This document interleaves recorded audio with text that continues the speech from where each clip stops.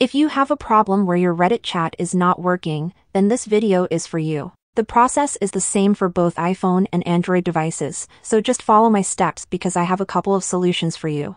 Let's first open our Reddit application and make sure you are logged into your Reddit account. Now let's click on the chat option right here, and then we'll click on this plus button at the top right to create a new message.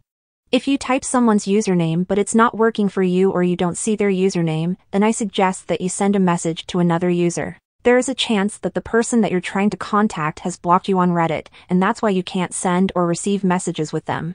So try and communicate with someone else. But if you know that they didn't block you, then maybe the problem is with something else. What you want to do is to go over and tap on your profile picture at the top right, and this side menu will pop up for us. We have to scroll a little bit down until we can see this clear local history.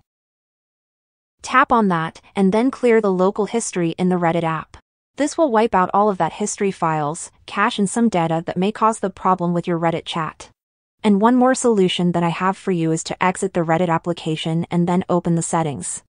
Now open the General section and go over to iPhone storage. But if you are an Android user, then find the Reddit app in the settings on your device, and then clear the cache and other files.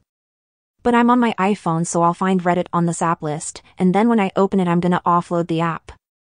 This will clear the Reddit files, cache and all the unnecessary data that the app may have, and after it offloads you can simply reinstall it and that's it.